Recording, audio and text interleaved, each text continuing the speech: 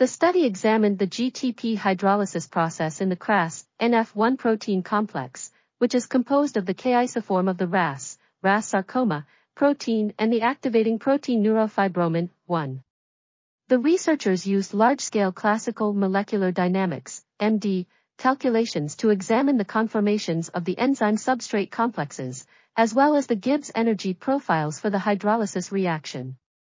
They also employed quantum mechanics/molecular mechanics, QM/MM, interaction potentials and the density functional theory DFT, omega B97XD3/6-31G, approach to determine the most likely scenario of the chemical step of the GTP hydrolysis.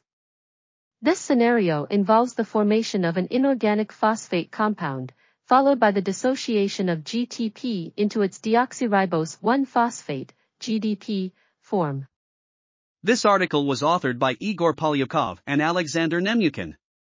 We are RTCLTV, links in the description below.